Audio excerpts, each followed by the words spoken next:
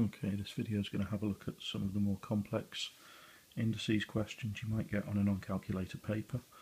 Now the method I would use here is to split this power up into its component parts and deal with each part separately. So we'll keep the 4, that's not gone anywhere. Now -5/2 could be written as a half times by 5 times by -1. And I always answer these questions in this order. I always put the fraction part first, the whole number part second, and the negative at the end, because that makes the numbers easier to work with, as you'll see. So 4 to the power of a half is 2, because the power of a half means square root. We've still got the power of 5 to deal with, and we've still got the -1 to deal with.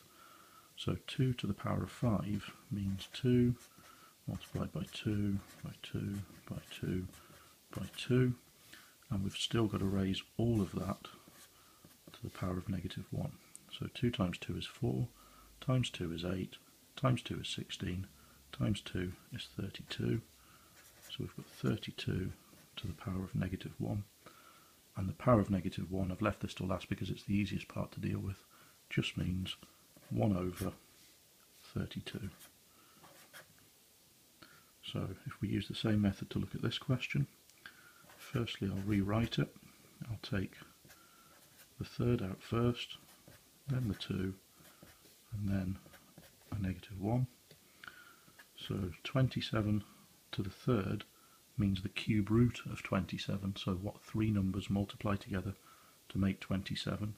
That would be 3 times 3, which is 9, times by 3 is 27. So 27 to the third is 3. We've still got the power of 2, and we've still got the -1. 3 squared is 9 to the -1, which gives us a final answer of 1 over 9.